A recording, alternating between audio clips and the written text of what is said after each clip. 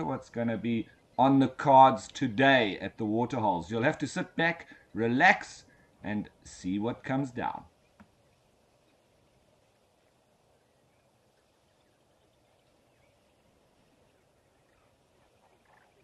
Generally a slow start to the morning at this time of the day. The diurnal animals are just starting to get their day underway.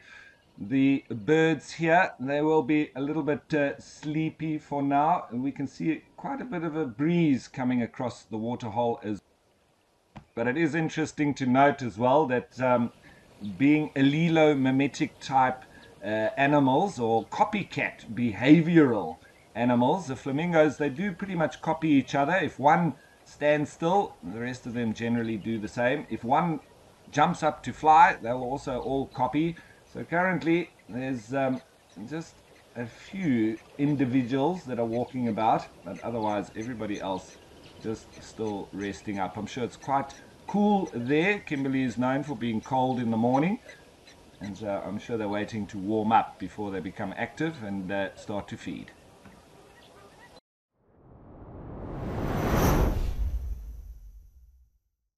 Crazy. The east wind is howling. And look how blurry it is. Look how dusty it is, hazy it is there in the background.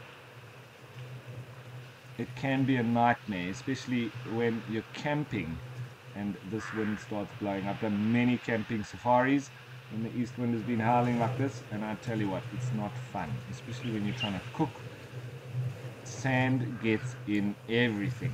It's not so bad here because this is a fine white powdery dust, but if you're in the south of Namibia, in the areas around Sossusvlei, that sand is incredible. You feel like you're getting sand blasted, and it gets into the food, and you've got that crunchiness to it that is just difficult to deal with. That's the least I can say about it.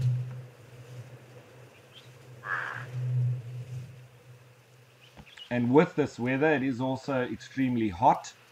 So the animals will most likely be coming down for a drink. You can see it gusting over the water there.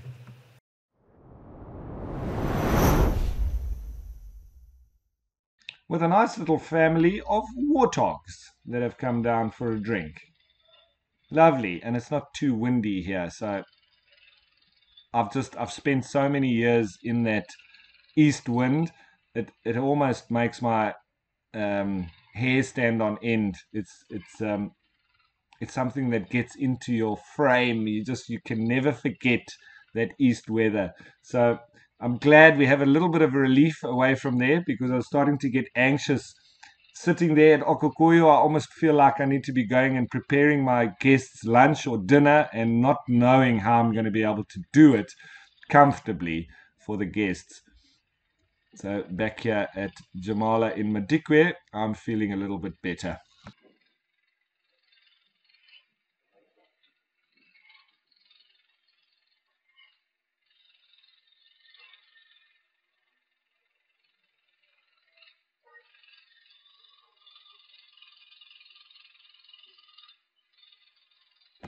So how many? It looks like we've got 4 little piglets there, and maybe an older sibling, or maybe just another individual that's joined them.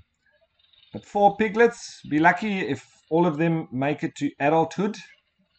The warthogs can have up to 8 piglets in one go, which is incredible. And sometimes they can give birth up to 3 times a year. Mainly it's twice, but they can give birth 3 times a year, and that's 24 piglets if they had to have the full quota. And they do supply a lot of food to the likes of leopard, particularly young leopard, and lions, and most of them do get taken out. It's quite successful if 1 or 2 make it.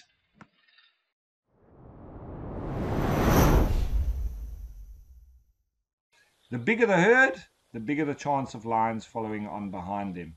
So who knows? At some stage we'll probably see some lions here too. We have every opportunity of seeing wild dogs and leopards, etc., as I discussed earlier.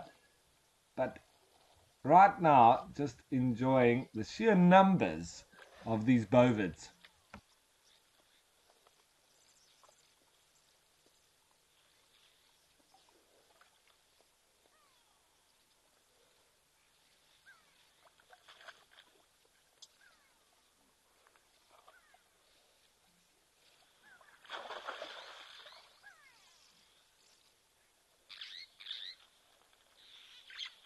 And as you can see, top left corner, this waterhole is also part of the Africam collection. It's just such a wonderful diversity. All of these damn cameras, the waterhole cameras, it's just amazing. I can't tell you how happy I am that we've got them now on board as well, and we've just got such a range to jump around.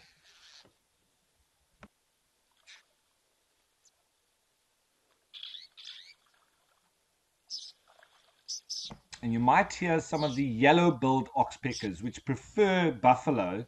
Red-billed oxpeckers will also be on buffalo, but they don't have such a preference. They'll be on giraffe, kudu, zebra, impala, but yellow-billed oxpeckers are almost exclusive to buffalo. And if you listen to the different calls, the red-billed oxpecker's got like a chick, chick, chick, chick, whereas a yellow-billed oxpecker is more like a zzz, zzz, zzz. So, yeah, a little subtle difference, but very clear. And if you ever hear yellow-billed oxpeckers when you're in the bush, you can very much be sure that there's buffalo nearby. And we use that as a wonderful tool when we're out on foot. Generally, we don't see the buffalo. We normally hear the oxpeckers first. And that puts us on our toes. We then sort of have a look in the area where we heard that, but we are very cautious because we understand that we might be very close to a herd of buffalo. So it saved my skin many times, and if it can be useful to you in any way, remember what I told you about the yellow-billed oxpecker.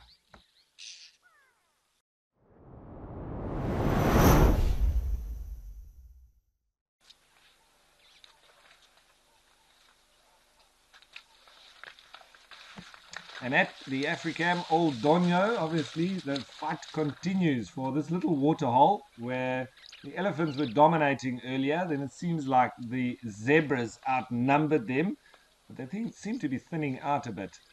And of course, the giraffe still waiting their turn.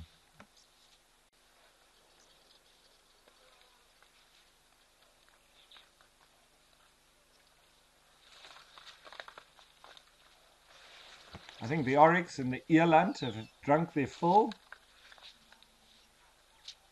We've just got to get the giraffe in there. It's their turn, chaps. So, Briley, I'm glad that you enjoyed the show, and I'm glad that you've been joining us. And as I say, I think it's just going to become more and more exciting. We've got all these different waterholes, and it's going to be amazing to see as the seasons change as well. And I'm sure every day we're going to see something new. We've got such a range of waterholes that it's almost difficult to choose exactly where to go. Now, as always as well, I have to say thanks for watching to the viewers. Without you, the show wouldn't exist. And of course, without the WildEarth team, it wouldn't be broadcast. And then we, the naturalists, we get to do the easy part. So we don't really need many thanks. It's mostly down to the wildlife, the viewers, and the WildEarth team. It's been a pleasure, folks. Please join us again once more tomorrow. We're nearly done, and the giraffe are drinking.